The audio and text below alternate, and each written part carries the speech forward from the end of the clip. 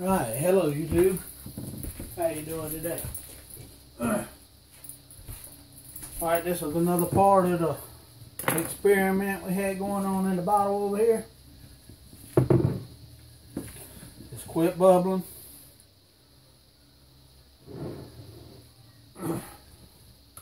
Make sure.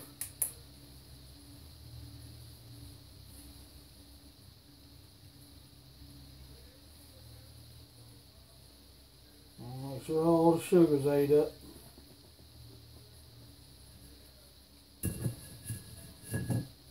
Might see some more bubbles.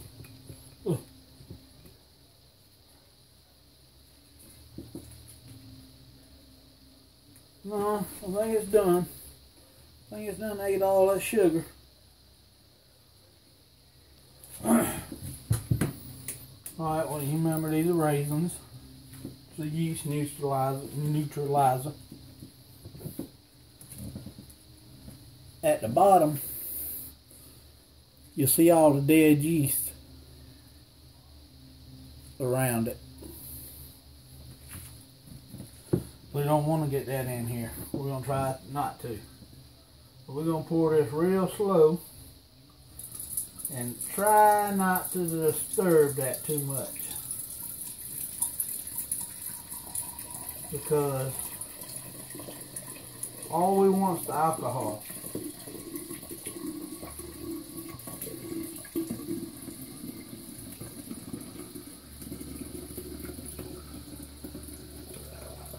Actually, what we're doing is we're moving it to a secondary fermenter.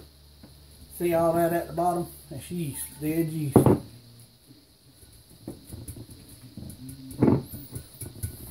we're going to move this over here.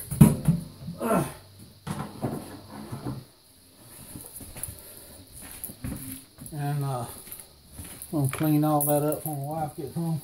I just got off work. That's why I look like this. Well, what we're doing is we're trying to make sure that all the yeast is dead. Let all the settlement come out of it.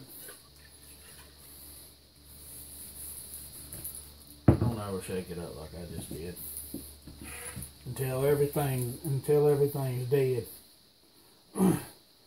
We'll come back in a day or so and there'll be a little bit more settlement in there that's settled down, that's left in there.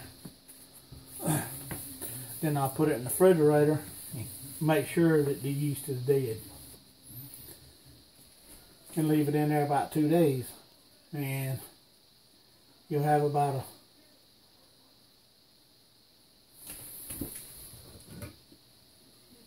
you'll probably have a 13 to 14% alcohol. And we'll let it clear up some more. More it settles, see this white stuff around it, it'll all settle and then even be clear. And okay, that's the update on it. That's the second. You put it in there, again, and make sure you leave your top loose in case it's going a little bit. Okay, YouTube, we'll be back.